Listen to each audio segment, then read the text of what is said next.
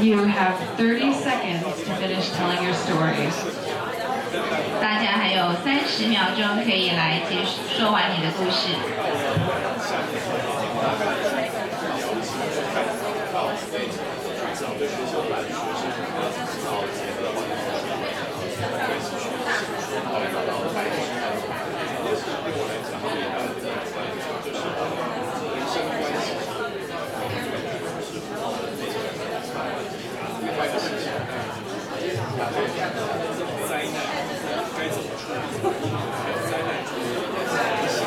Okay, wrap up your story. 好，来把你的故事结束一下哦。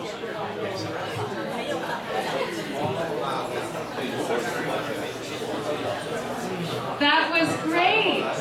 很棒。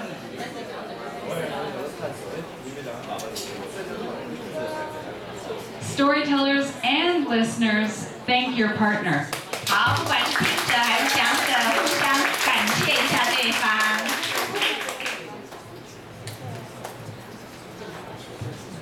Did you consider yourself a storyteller before you came into this workshop? 在没有进来进行活动之前，你觉得自己是个说故事的人吗？ Do you now consider yourself a storyteller? 进行活动完，是不是觉得自己是个说故事的人呢？ That's some improvement. 好，我们有进步。So I would like to thank you very much for doing this workshop. I hope that you gain some confidence about your abilities to tell stories that are relevant to other people. 好，那么现在呢，谢谢各位参加这一阶段的活动，也希望各位有更多的信心，就是之后可以呢讲故事的时候跟对方是有关联性的。是还有10分钟吗？ Did you say 10 more minutes? Oh, great! We can have a full discussion. 好，那我们现在还有10分钟，刚刚接到那边通知，还有10分钟的时间。Because Ian's class was running over time as well. 因为隔壁还没有进行完毕，所以我们有多10分钟。Okay, does anyone have any questions about what just happened? 那我们刚刚的活动有没有问题？嘿，老师。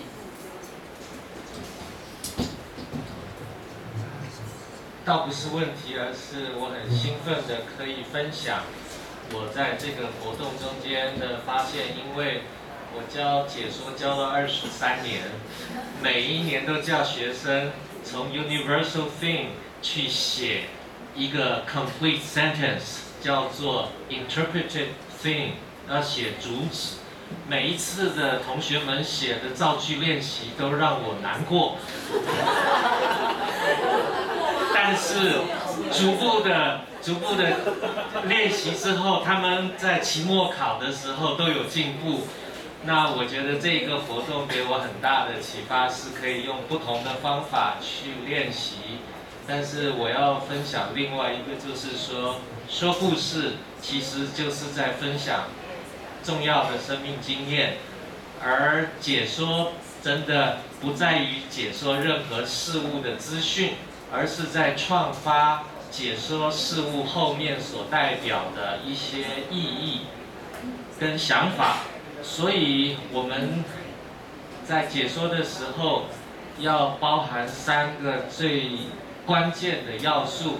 从说故事的过程里，我学到这个中间是关联的，就是第一个是 reveal，R-E-V-E-A-L reveal， 第2个层级是 relate， 要产生关系，第3个层级是 provoke。所以当我被迫要去接受对方的那3个关键字，那这个其实是我觉得是一个很好去产生 relate 的一个过程。而这个故事要能够用他的想法跟关怀去产生意义，是去 provoke。所以我觉得这个活动对我有很大的帮助。谢谢。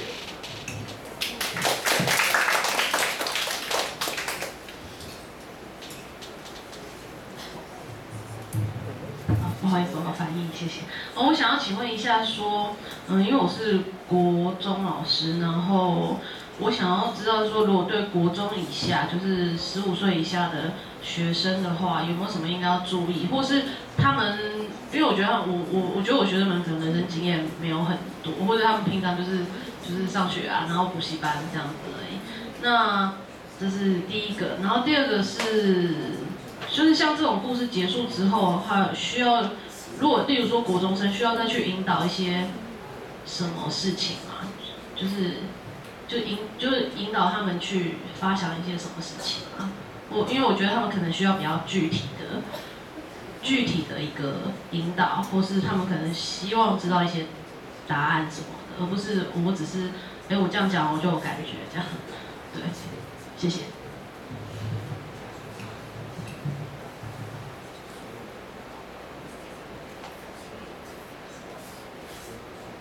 Thank you. Yes, this workshop could definitely be modified 当然， for 我们的这个工作坊是可以去调整的。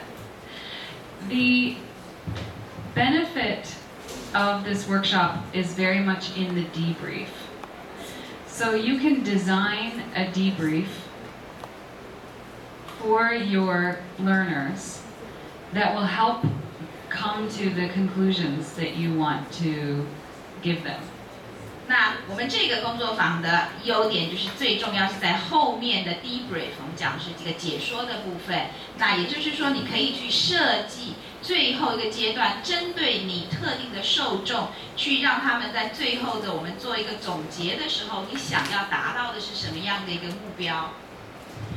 And don't underestimate the power of giving someone confidence to tell their own story. 千万不要低估了，我们要让这个说故事的人他有信心，他有能力可以说故事这件事情。This workshop can be very transformative in giving people confidence, and then they can channel that confidence through specific skills to tell powerful stories. 所以这可以是一个转型的过程，让这个说故事的人可以来有信心的来应用这些的技巧来述说故事。Telling powerful stories are important no matter what kind of job you do or what continuing education you'll do. 那这种能够有效的说故事的、强有力的说故事的能力，是可以用在很多方面的。不管各位是从事什么样的工作，或是在这种持续教育上面是扮演什么样的角色，这个能力都很重要。So one idea is if you're trying to give them focus for building their career, is you can look at different leading mentors in the field that those students want to go into. 比方说呢，你现在可能要引导学生对于他未来的职能规划上面在讨论的话，那你就可能可以提供他一些 mentors， 像导师一样的角色，他们希望未来往那个方向发展的这些角色。Whether it's math, physics, environmental education, 或者我们是在教数学、物理，或者是环境教育、 journalism, 或新闻学、 politics, 政治学， or the CEO of a company. 或者你是一家公司的 CEO。 One thing that I have learned at Apple is that every leader at every level must be a powerful storyteller.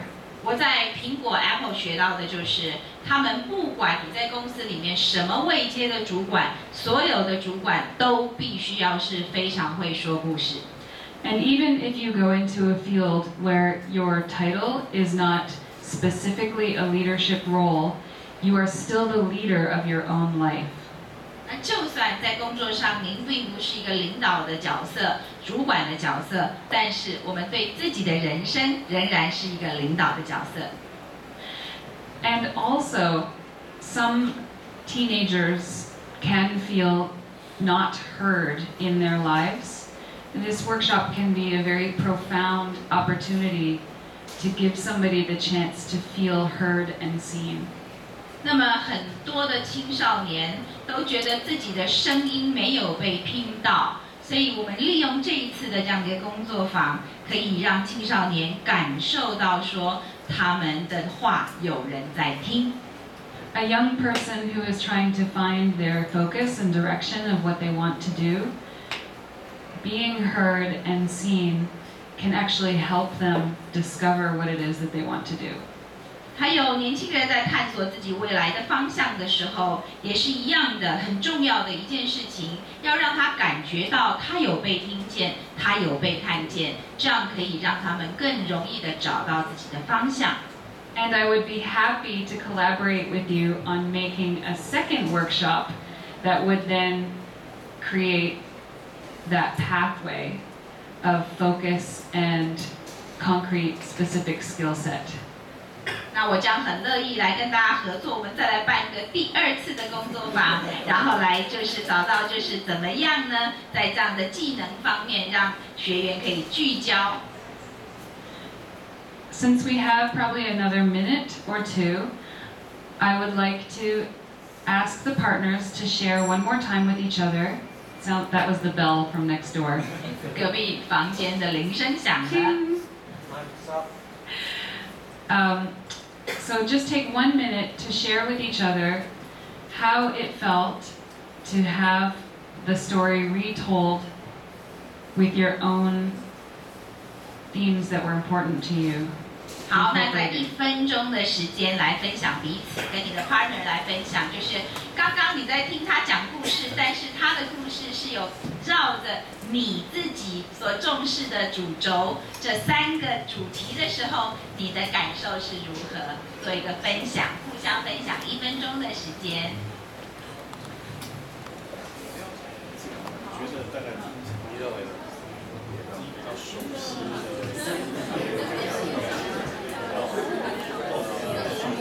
看事情的厉害，这样的话跟你们聊天就是直接了解这个做法啊，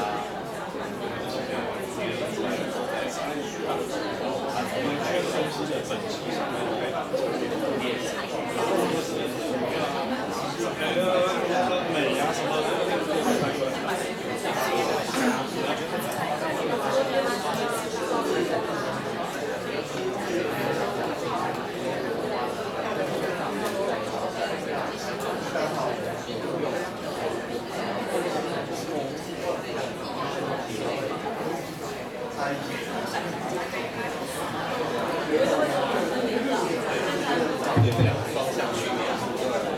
If only one person has shared, switch, and let's hear from the other person.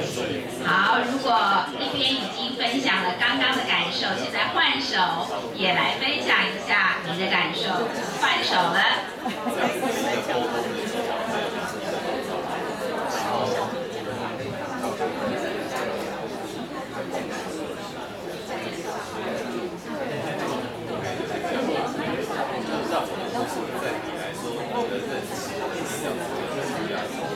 你想要了解这个，然后让你有地方在意一下。在3个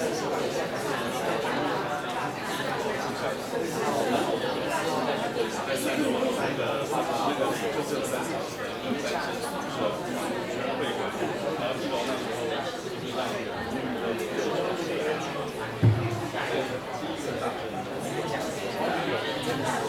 Okay.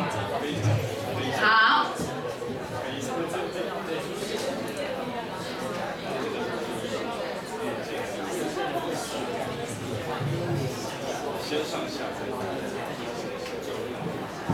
Start to finish sharing. 好，准备要结束分享的这个阶段。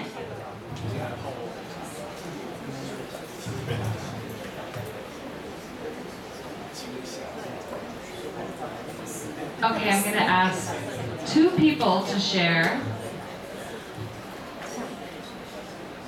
我要请2位来跟我们分享。Can one person tell me how it felt to be heard and understood by their partner? 好，我们请1位来分享说，你觉得受到这个伙伴来听你讲话，而且了解你，这是什么样的感受？可以跟我们分享吗？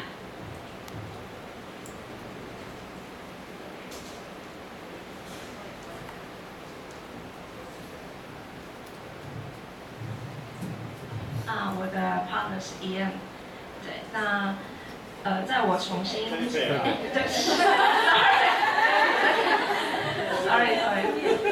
Yes， 当我重新在讲我的故事，并且连接到对方故事的3个主题的时候，我发现就是说我在重新述说的过程中，我会开始思考说，在这个故事里什么是最重要的元素。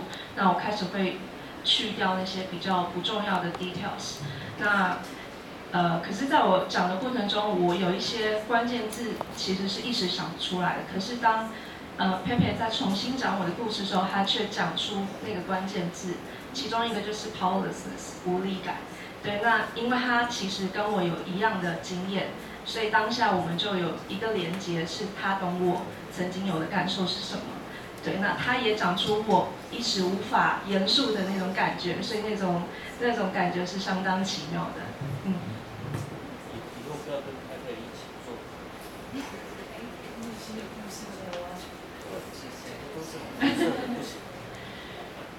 Did anyone else have a different experience or a similar experience that they would like to share?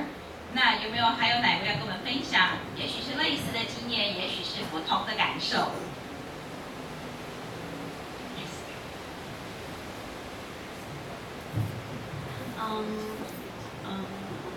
我觉得就是对一个人讲一个自己内心或是自己的生命的故事，除了对别人讲之外，其实某一方面他也在重新的审视自己，重新的去解剖自己，重新的认识自己。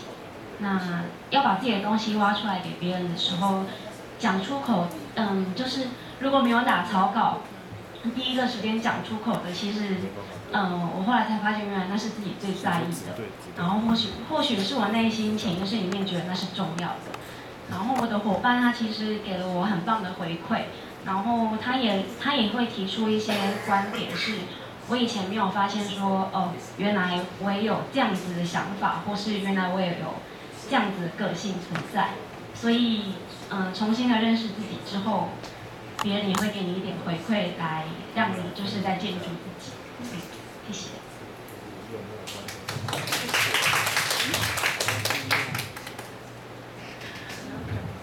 I would like to hear if anyone has any inspiration about how they might apply some of this to their work as environmental educators. 现在想听听看有没有要跟我们分享，就是从这个活动的这个参与当中，接下来要怎么把它应用在你们的环境教育的工作上面？有没有人要愿意分享这一块？来，所长。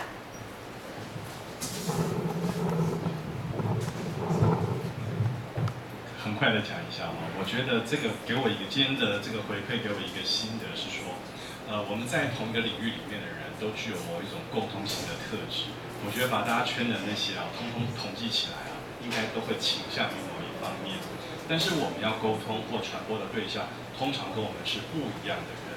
所以如果他们是到底他们的圈圈是哪3个，我们可能要先研判了之后，我们可能要不一样的策略。我觉得今天我们这个策略其实是可以应用的，但是我们要都提醒我们同质性如果太强的话，我们要有能力去想